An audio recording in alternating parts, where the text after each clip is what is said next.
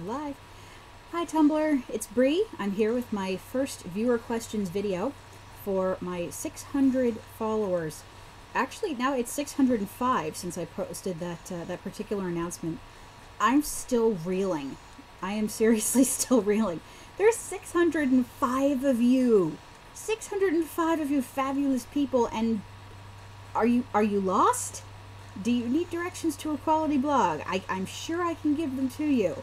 I feel like I have to step up and start, I don't know, being more quality now. I have follower expectations to live up to.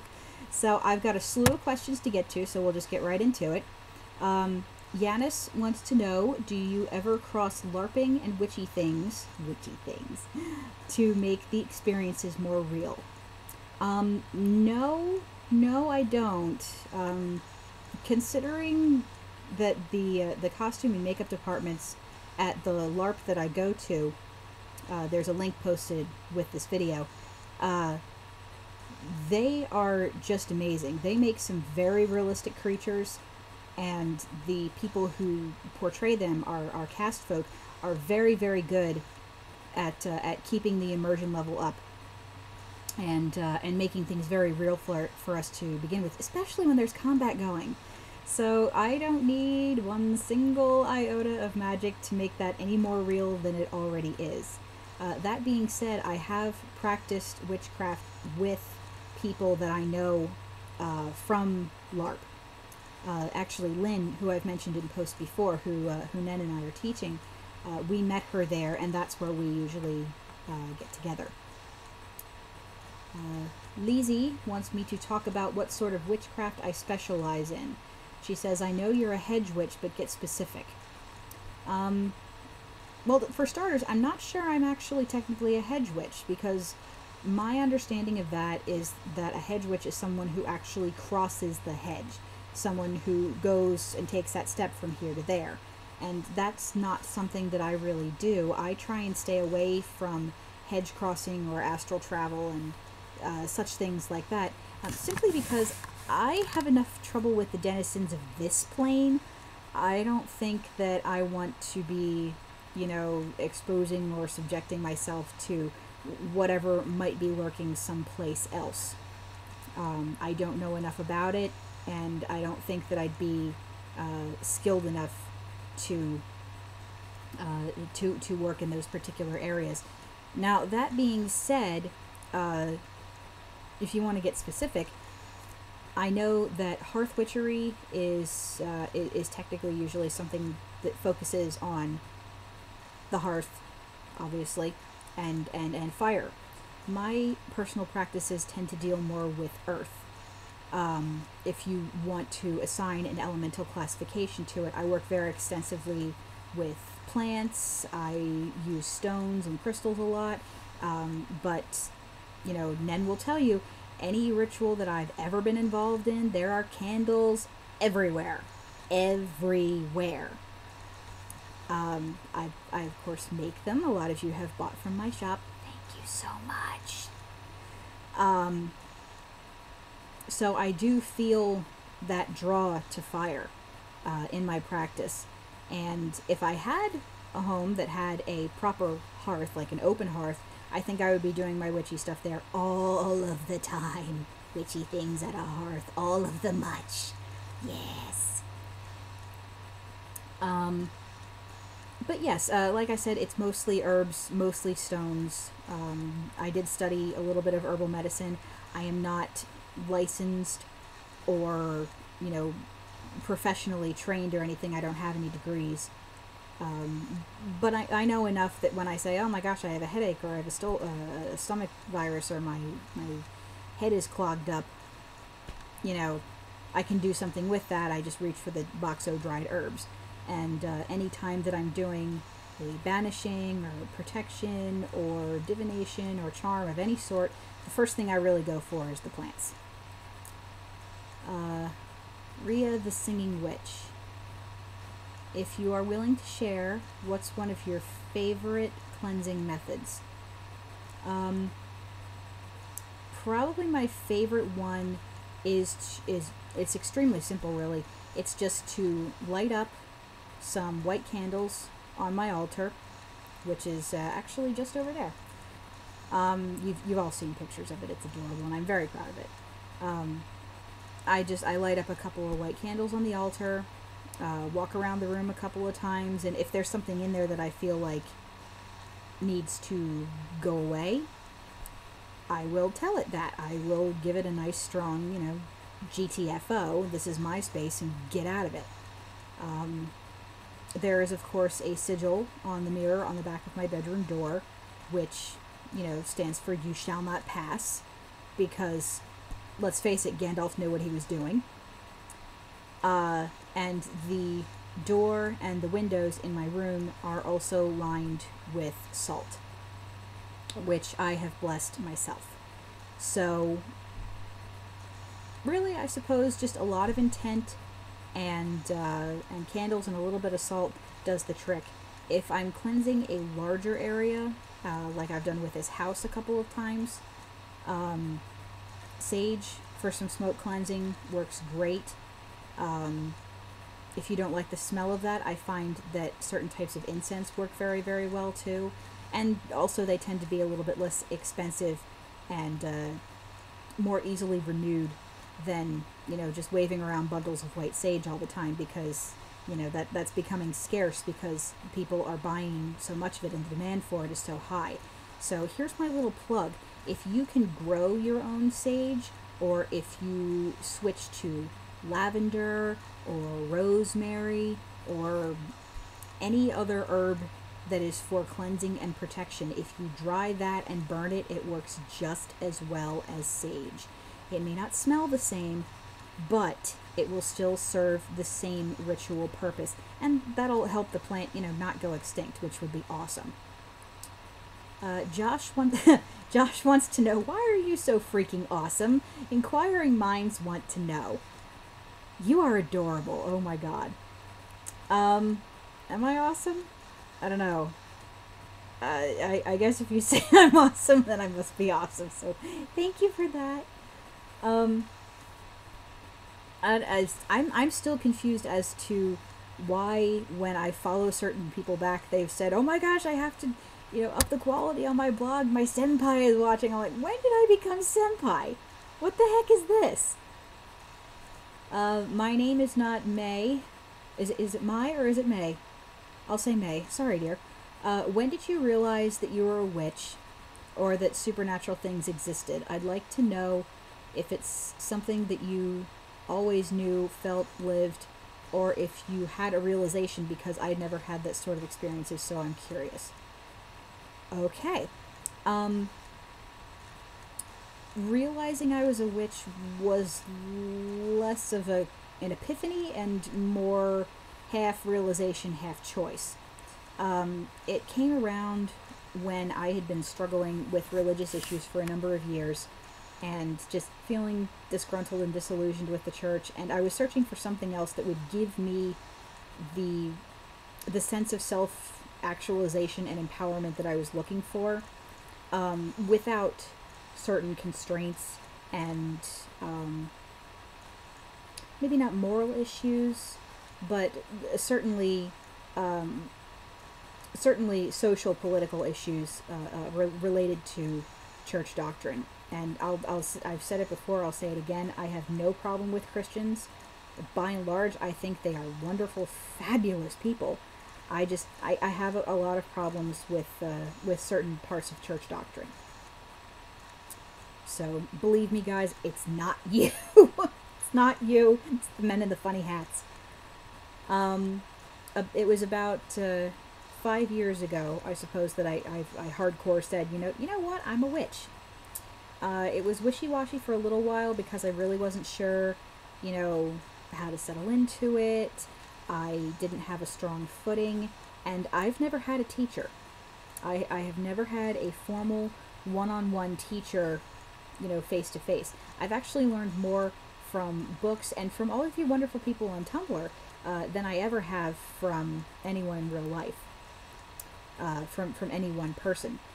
I should add the caveat that I did have a sort of teacher at one point, but I didn't learn too terribly much from her, past the very, very basics, because I didn't like the way she was doing things. It made me feel very uncomfortable, and I didn't trust her.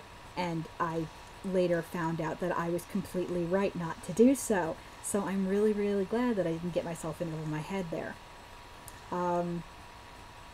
So yeah, and about 2 years ago, 2 or 3 years, was when I finally found my footing and was like, you know what, I don't have to account for, anyone else's beliefs in what I believe.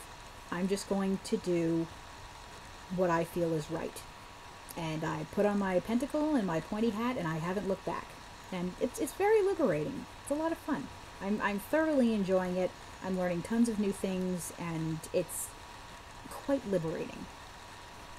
As for supernatural stuff, I think I've known about that pretty much since I was a kid.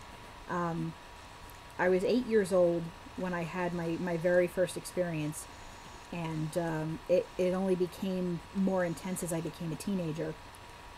My parents divorced when I was 12, and so I was going through, custody issues and issues with depression and your standard issues with puberty and, starting middle school in a new place and in a new house. So while I was going through all of that, whatever it is you want to call it that I have, gift, power, I don't even know what to call it. It's there. That's when it decided to wake up. And so I spent, 4 years, I think, for about 12 to 16, wondering if I was losing my mind, because, whenever I tried to talk to anyone about it, they just blamed it on, being a teenager or being depressed over my parents, and it was always my favorite one to hear, looking for attention. Oh, I always loved hearing that. It made me want to hit people. But yeah, so the supernatural thing, that was more of an epiphany. That was a big realization. I think I had always felt that things were around, but when certain things happen, I mean, when you are lying in bed at night and your closet door opens for no reason, you start to wonder. And when you hear footsteps in the attic and you're like, this stuff only happens in the movies, what's going on? And then when you go out and you look at the attic door and the handle starts rattling, it's like, I can't ignore this. There's something going on. I don't generally see things. Much more often I hear them, or strangely enough, smell them. It's the darndest thing. I have never been able to explain that particular one, but the clairaudience is something that I'm working on getting a handle on. Dear Society WTF, who is still one of my favorite blogs to browse when I'm having a really bad day and I need something to be good and angry about, asks, how and when did you become interested in becoming a witch?